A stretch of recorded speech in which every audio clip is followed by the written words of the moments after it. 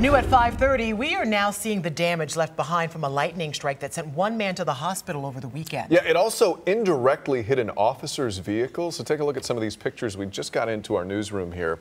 The metal structures were not affected, but you can see a mark that the lightning left on the wood there. This all happened yesterday. A guy riding an ATV and picking up umbrellas along the beach was taken to the hospital after lightning hit the sand near him. Officials said an officer's car was also affected by the strike, but the officer's okay. 4 people were rescued from the water.